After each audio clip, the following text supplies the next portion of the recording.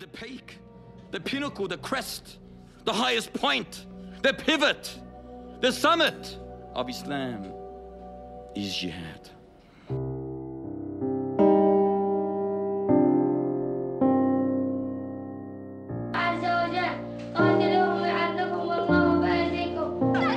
This is our intention, brothers and sisters, that we want to have children and offer them as soldiers defending Islam, put in their soft, tender heart the zeal of jihad and the love of shahada, the love of martyrdom.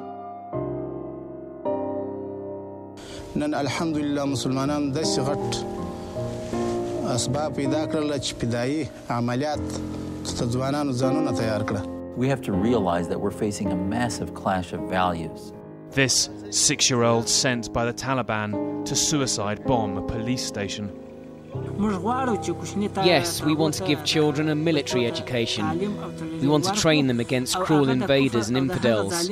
So if we need them, they will join this struggle. We want to use children to behead infidels and spies, so they will become brave.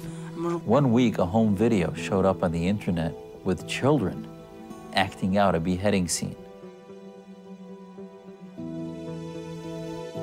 Later, a video clip from Pakistan showed a 12-year-old doing it for real,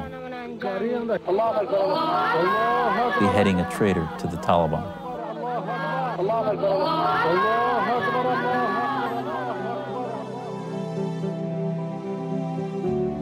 Even kids' entertainment is laced with Islamist propaganda.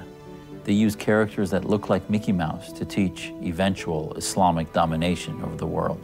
والذي نضع وإياكم حجر الأساس لقيادة العالم بقيادة إسلامية. You also get a puppet show where a small boy tells President George Bush that the White House would become a mosque.